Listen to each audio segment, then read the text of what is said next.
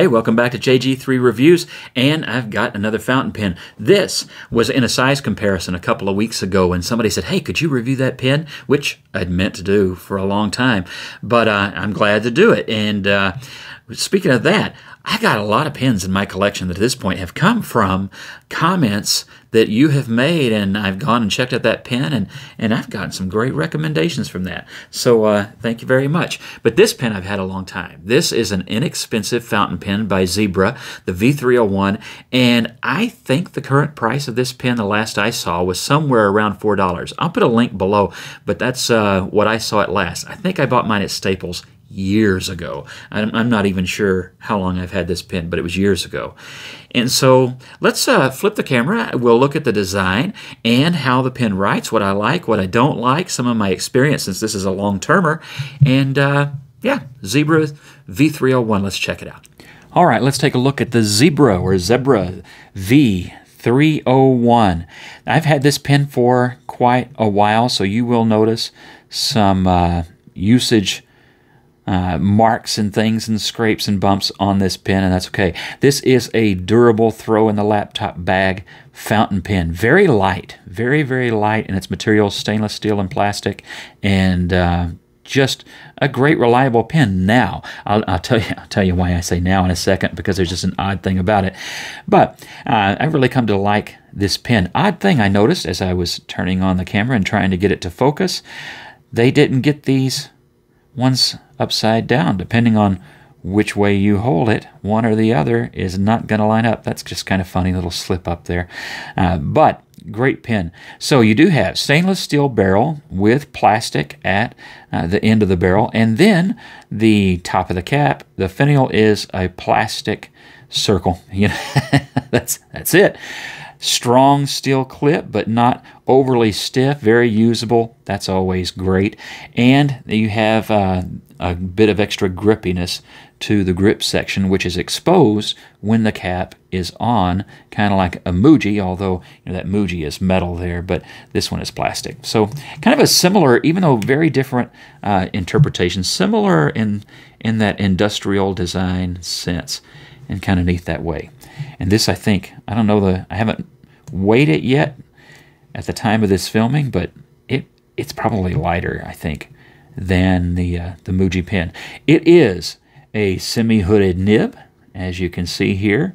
Plastic grip section, plastic, plastic, plastic, and then a steel nib. And it is an extra fine. I don't remember if this says if it is a fine or an extra fine, but trust me, when you write with this pen, it's an extra fine, as we'll see in the writing sample. When you open up the barrel, you find a cartridge. It comes with 2 cartridges in the package, or at least it did when I bought mine. I believe it still does. They are, unfortunately, proprietary. I don't know for certain whether or not you can even get a converter for this pen. So I'm going to call it just a cartridge pen. And what I do, since I no longer, our Staples disappeared and now it's a Harbor Freight, and not real great ink cartridge selections at Harbor Freight. Anyway, since I don't have ready access without having to go online, I simply have a syringe and I refill this with ink as I want to. And so it has neuters. Neuters? I have not neutered my pen. It has noodlers. Wow. Can you tell it's the Saturday at the end of a long week? It has noodlers eel black inside that through the use, again, of an ink syringe. And if you're somebody who uses a lot of bottled ink and you have a variety of pens and maybe you don't have a converter for all of them, an inexpensive syringe, and you can get those from, you can get them from Goulet, you can get them from Alibaba or AliExpress rather, you can get it eBay, wherever. Get an ink syringe. It's a worthy investment. Saves you a lot of money. A lot of these cartridges, you can even get green points, I think, for this. A lot of these ink cartridges will last several refills, and so it's just a good thing to do, cheap thing to do. You may not be green, you may just be cheap, but it's still a thing to do. There you go.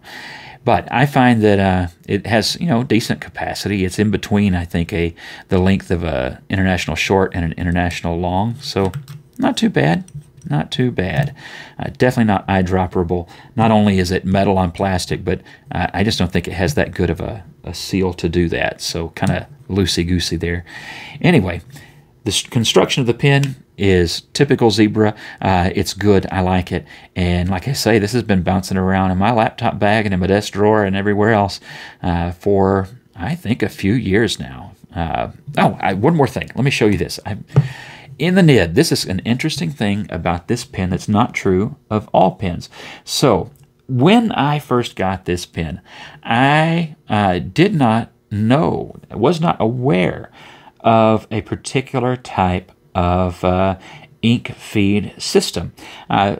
Every other fountain pen that I have has some variation of simply a capillary feed that works with fins. Of course, a lot of pens, the fins don't actually do much other than catch extra ink should you have a leak. But just a more typical with an ink channel between that plastic feed and the steel nib. This pen, however, goes about it a little bit differently. It's not the only pen to do this, but they are more unusual. You see there what looks to be, and I think the camera is actually going to be able to make this seeable. It looks like there is a piece of paper, doesn't it? Paper fiber is caught. You probably thought I was just a mess, right? That's what I thought. My pen, I told you I was having trouble with it drying out and everything, and I saw that one day and I thought, oh no, this thing has gotten all clogged up with some cheap paper somehow, and I wondered how in the world that happened. And I started trying to get that out, but it wouldn't come out. And it's a good thing it didn't, because that ain't paper. What that is a wick.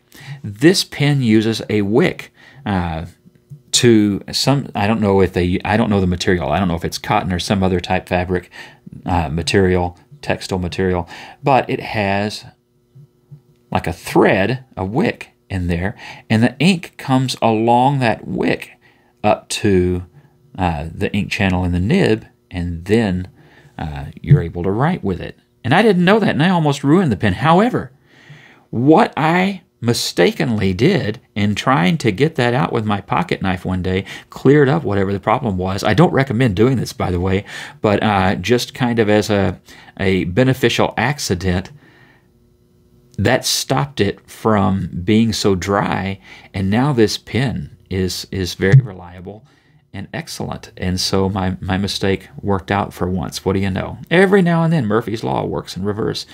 So there you go. But an interesting way for a pen to work, and not one, I think it's the only pen in my collection that works in that particular way. All right, it seems like every week I forget to do whether or not the pen posts or not until after I've switched the camera around.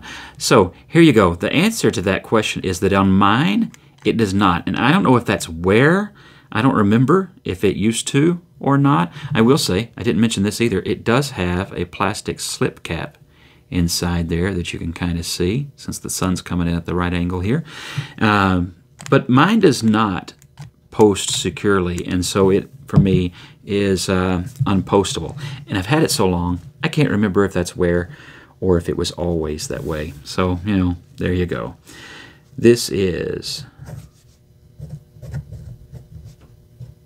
Zebra 301 or V-301, and it has an extra fine nib, and the ink in this is, I do believe, as I said earlier, is Noodler's, although this really should be an O, and it is eel black or black eel. I kind of forget the order of the words in that name every now and then. It's one of those things. But hey, I heard on the radio today that that's not a memory problem. That's just me and my problems. Okay, I'm going to be quiet and let you listen. This is actually probably one of the finest pens where I actually like it.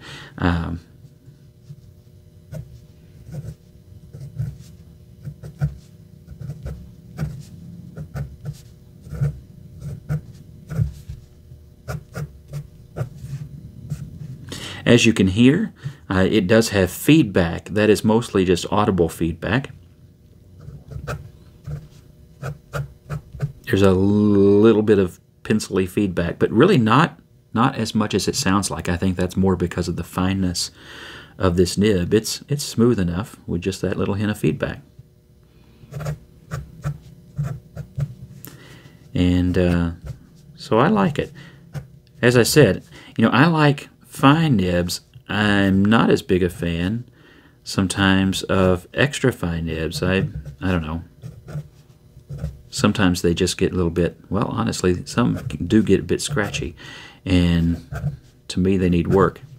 It's just the nature of the beast. But this one I like. No issues whatsoever. Just a little bit pencil-y. And so I find it to be a good pen. One thing about it is, like I say, it's reliable. You notice that there's no skipping or hard starts or anything like that, even as long as I've had the cap off and I'm talking. And so that's good. Let's go over, as I like to do, some pros and some cons. Pros, I'm going to say, and this could be, I'm going to put this on both sides. This is a light pen. Depending on your preferences, light can be a pro or a con, but it is definitely a very light pen. You're not going to get fatigued writing with this, and so I find it a good pen for writing notes and things like that. A pro is that I find the nib to be reliable, and I mean that it is reliable in that I don't have dry out problems anymore, as I explained earlier, but also the line it writes is very much the same. Of course, there's no variation whatsoever. You just are going to get a normal line out of it every time. It's just too stiff, and that's typical of the type of nib it is. As far as a con, of course, there is no converter.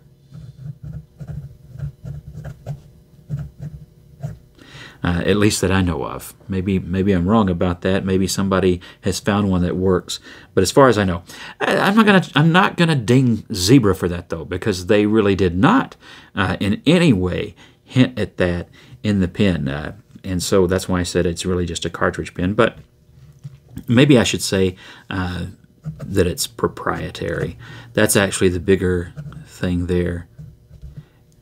And that's within their purview. That's okay for them to do. It's just, you're going to have to know that you need to know before you buy the pen, am I going to be able to easily and economically do that? Otherwise, just get a syringe and refill it. It's really not that big a deal. And that opens up bottled ink anyway, right? So it's well worth it. The price, very affordable.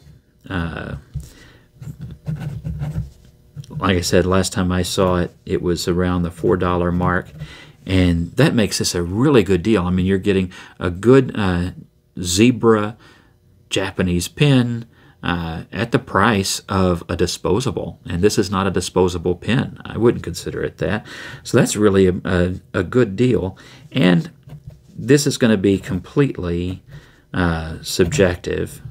But I do like the style, partly because I have used their stainless steel ballpoint pen in this series for a long time and always really liked it. And even more than that, I really like the mechanical pencil that's in that. Although I think maybe I can't find that one. I can't remember where I put that last. It seems like I found it and lost it and found it and lost it again.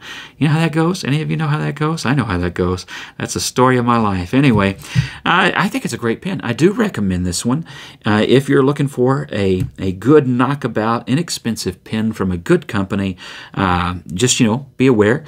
You probably need to order a syringe and a bottle of ink, right? That's the best way to refill that. But if you want cartridges, they are available. And if I remember right, I have not looked at these in years, but I don't remember them being a bad price at all, but certainly going to be cheaper to refill. Anyway, great little pen, and I do like it. If you like a semi-hooded nib that writes in an extra fine line, that's a good one and a good deal. God bless you. Have a great week.